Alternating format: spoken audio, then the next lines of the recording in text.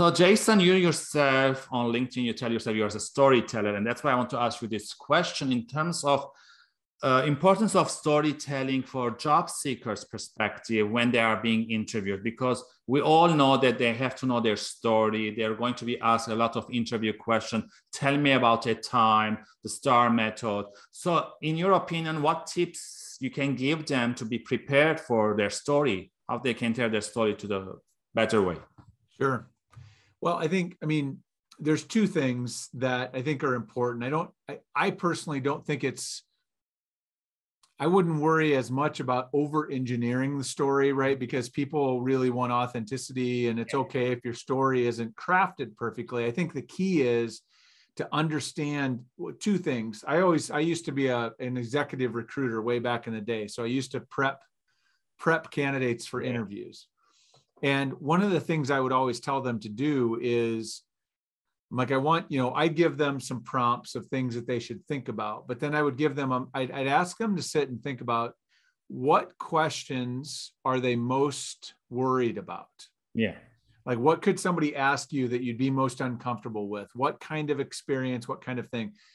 And then I would ask them to think about, okay, now I want you to think about, number one, I mean, thinking about how you would respond to it, right? So you can prepare for how you would respond. But I think I also thinking about, where do you have stories in your career? Where can you point to situations where you can prove that, you had this particular experience or something that's close to that particular experience. So I think that's always a lot of it. So much of this is preparation, spending time in advance, really thinking through what you might be asked, what you're worried about being asked, and then investing time in identifying those parts of your story that you can just have top of mind and be ready, right? You can refresh.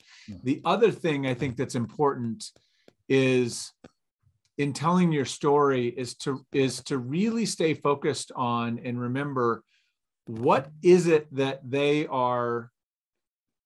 what do they need to hear? Why are they asking this question? Because I think that's where a lot of people's stories get off kilter, is they provide a bunch of unnecessary context or detail that isn't important. And so you want to make sure you're clear on, okay, why am I telling this story? I'm telling this story to make this point, to make, and so as you're thinking through it, like, to make that point, or what are the important pieces to set up the results of the story? You just asked, let's say you asked me, tell me about a time where you were able to change someone's mind at work, right? Something like that. Yeah. Well, the punchline is, this person thought this, and then by the end of doing these things, they came around to my point of view. So that's the punchline. That's what they need to hear from you. So then you can back up into, what are the parts of the story that they need to understand in order to understand how you went about. They want to see how you got there. And so you tell the key pieces. So that's all I would say, is just be clear about why they're asking the question and tell them that story. When I'm helping my clients, I always tell them, don't forget the result, because you're telling the situation, you're telling the test what they need to do, but sometimes you're forgetting the result. And always say, at the end of the conversation, as you mentioned in the example, they changed their mind. So you came to that conclusion.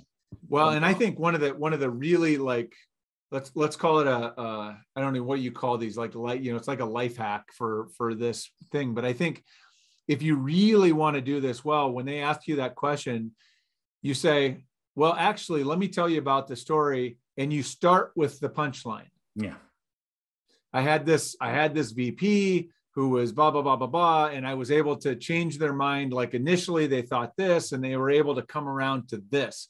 So you've just said to them, I can do this.